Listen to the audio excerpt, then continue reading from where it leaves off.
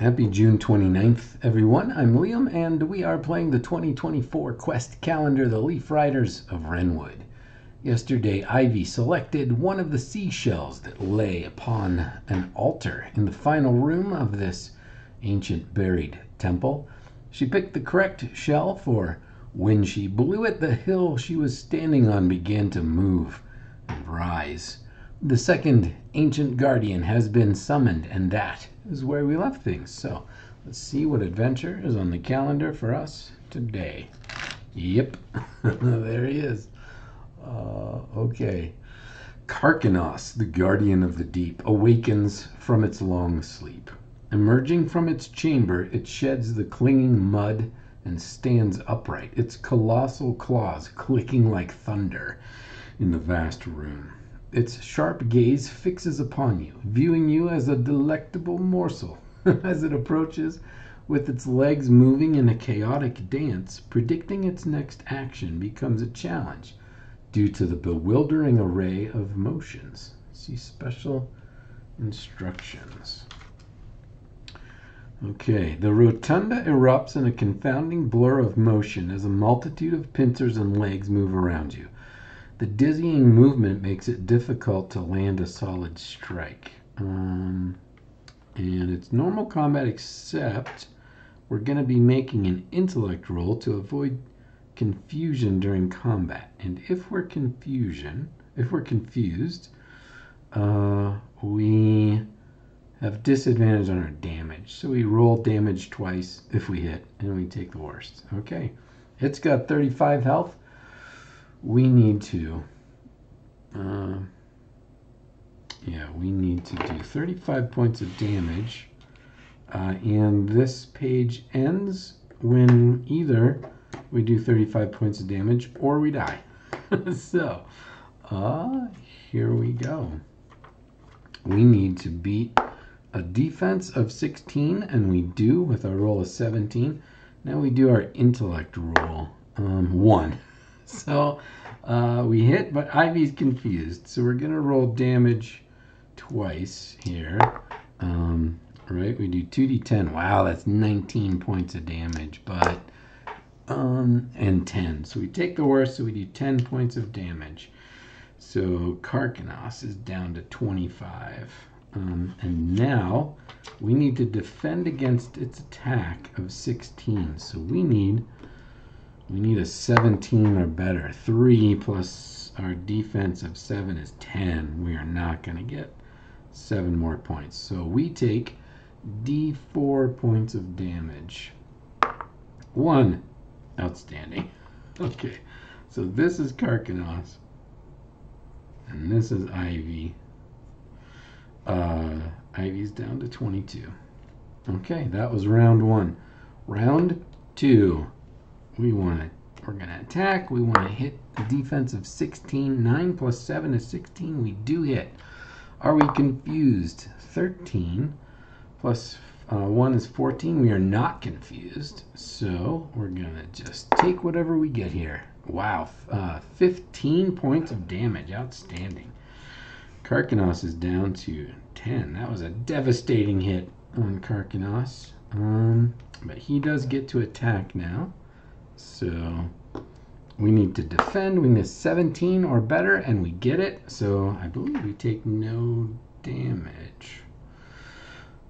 Sometimes there's a partial damage. This looks like it's just damage or not. So, all right, that was round 2. Round 3, we attack.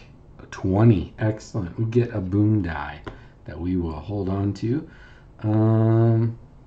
Intellect. Are we confused? 12 plus 1 intellect is 13. And, oh, that's what we have to beat.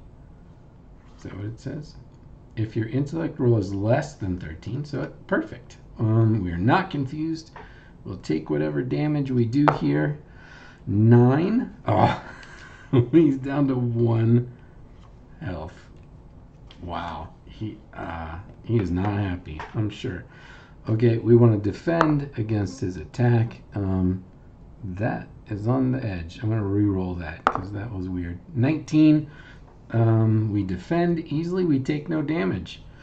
Okay, that was round 3. Round 4, our attack does not land. Well, 7 plus 3 is 10. Could we get 6 more points? 6 more points is asking a lot. We have our boon die. We want to add to our attack. We have a combat tonic. It's possible. And we have Enid. 6 is a lot, though. And we're doing fine. We have taken almost no damage. So I think we'll just let that whiff. And now we want to defend against his attack of 16. Our defense is +7, so we do defend. And I believe this is round 5. Oh, that's a total failure on our attack. So are we confused? We are not. Oh, that doesn't matter. That only matters if we're going to hit him. So now we need to defend against his attack of 16. We need a 17, and we have 7 plus 7 is 14. Can we get 3 more defense points? We should.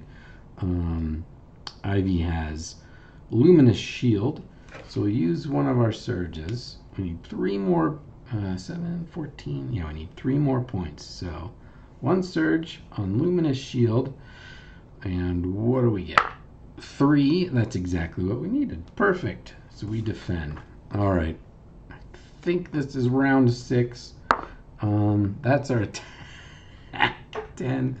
So we'd need 7 more points. I don't think that's happening. So our defense, we do defend. We would get a boon die, but we already have one. So you can only have 1 at a time. Okay. So we take no damage. And here we go again. And we miss again. Do we defend? We do. Okay. Round, what is this, 8? 3. We fail to hit. And, oh, we failed to defend, I'm pretty sure. 9. We'd need 8 more points. I don't think that's going to happen. So we take 1 point of damage. Ivy's down to 21. Okay. What is this round? This has got to be like round 10 or something. Everybody's got to be getting tired. 5 plus 7 is 12. We need 4 more points. So let's use our boon die. That gets us a D4. It's 3 more points. So that's 15. We need just 1 more point. So we can either use our combat tonic or Enid. That gets rid of the boon die. Our ability that adds 1 to things only works on items, so it doesn't apply to that boon die. It won't apply to this. We're gonna try to let Enid help us. Where's Enid? Enid the Frog Archer. Enid Willowfoot. If we draw a spade that is greater than or equal to 7, we hit. And nope. Not even close. Okay. I guess we'll use the combat tonic. What does the combat tonic do? Add D4 to an attack roll. We will get at least 2 points for that. That's all we need. That uses our combat tonic. I believe we can use those potions whenever we want. I think it's the healing potion you can only use. Let's check the rules. Somewhere there's rules. Here we go. Combat. Let's see, for abilities, you may decide to use them once you see the outcome of a round. You can use healing abilities in the middle of a combat page. During combat, a health potion can only be used at the beginning or end of the page, not the middle of combat rounds. You can use other items in the middle of combat, such as Dragon's Fire Combat Tonic, but not a health potion. So, we use our combat tonic, we hit him, and we only need to do 1 point of damage, so none of these rolls really matter, but for completion, oh, well, I guess it does matter, because we get a boon die. That is on our confusion roll. And we are not confused, so we'll take whatever this damage is. 12. He's down to -11. So we've done our 35 points of damage, and now it says Growing increasingly agitated by its inability to capture you, the crab shifts its posture, unveiling a fresh strategy for its assault. Collect 2d6 amber for defeating Karkinos on this page. Excellent. So here's a couple of 6-sided die. We get 5 amber. That takes us to 31.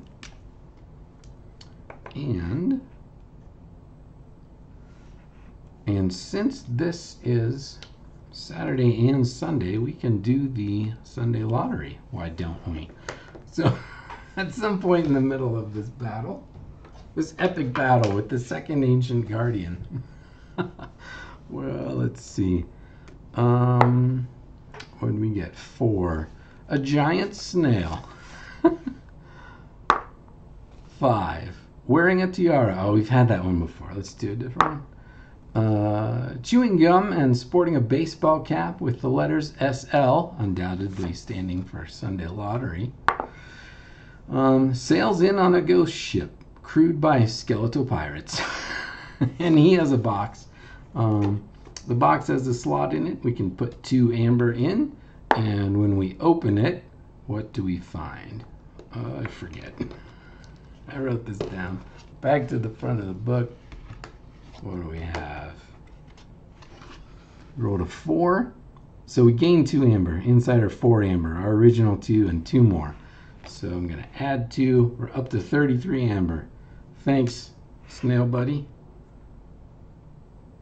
And that, my friends, is June 29th and 30th. So we shall say goodbye for now and visit Ivy and friends again on Monday. I hope you'll join us. Thanks for watching.